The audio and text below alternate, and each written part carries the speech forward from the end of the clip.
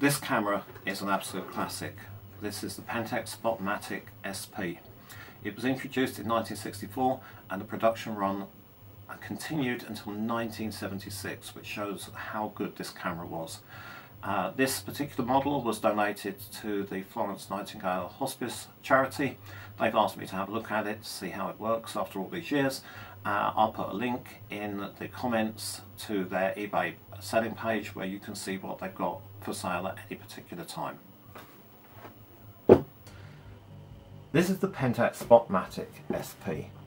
This isn't in the list of cameras I wish I had, because this camera I actually did have.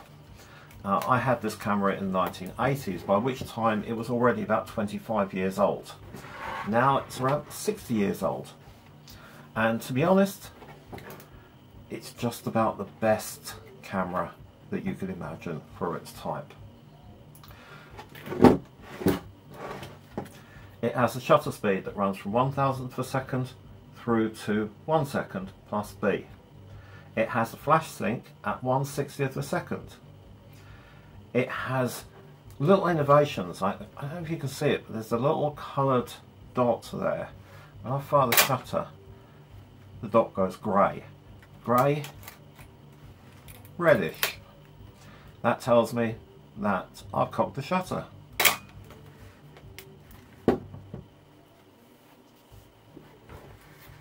If I look at the front of the camera, I've got a 10-second clockwork timer, and on this side of the camera I have a really interesting switch. Pentax were one of the first makes cameras, if not the first, to have through the lens metering in their SLRs. This is stop down metering. Now if I take the lens off, it's M42 screw thread, then this lever here, if you can see, pushes forward the bar inside. The bar inside connects to this pin, and this pin, when pressed in, shuts the lens down. So although this has through the lens metering, it doesn't have full aperture metering. It's far too early for that. So when I want to take a meter reading of this camera, I set the shutter speed, I put this control up, and I move the aperture ring until the needle is in the middle of the gate. I've got an illustration of that. When it's in the middle of the gate, I am going to take the picture. That means that I can focus the camera at full aperture, but I have to meter the camera at the aperture that I wish to use. If I have a little look inside, now bear in mind this is 60 years old. This is rather nice. Now the lever wind doesn't bounce back, I have to push it back. But I have a horizontal running cloth bind shutter.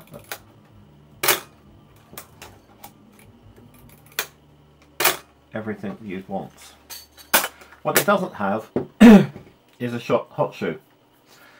If I want to mount a flash gun on this, I can get a hot shoe to fit on it, or I can use an external bracket, which is probably a better idea.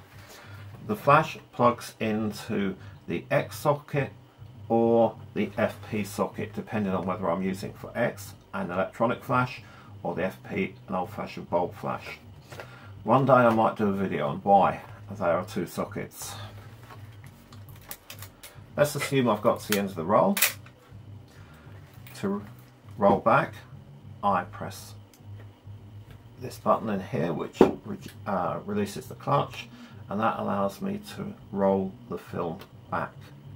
Now it doesn't have a door on the back, it doesn't have a little pouch on the back to put the film, but here I can, on this dial, I can turn this to say which film I've got in. So it could be colour film, which could be daylight or tungsten, it could be empty, or it could be Pancro.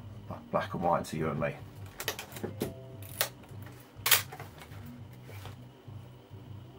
This one's had a couple of knocks. I can understand that. When I had one of these before, I ended up taking it on a rock climbing trip in Bude in Cornwall, and I dropped the camera from a height of about 30 foot. Yeah, it picked up another dink, a little dent. The lens was fine and the camera just carried on.